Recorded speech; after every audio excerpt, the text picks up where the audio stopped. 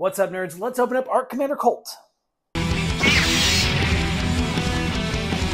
All right, Commander Colt from Walmart is already practically off of his card anyway.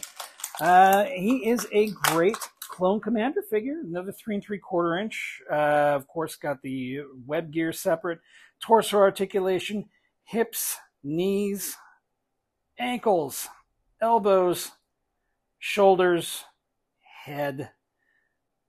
There we go. 2 pistols, a small blaster rifle, and a large blaster rifle. Super rubbery large blaster rifle. Here he is all geared up. I don't know if I'm going to keep buying these random clone commanders because I don't even remember this dude. But anyway, he looks pretty cool. It was really pissing me off, though, about the rubbery-ass guns. But what can you do? Thanks a lot, everybody. Tune in next time and keep it nerdy.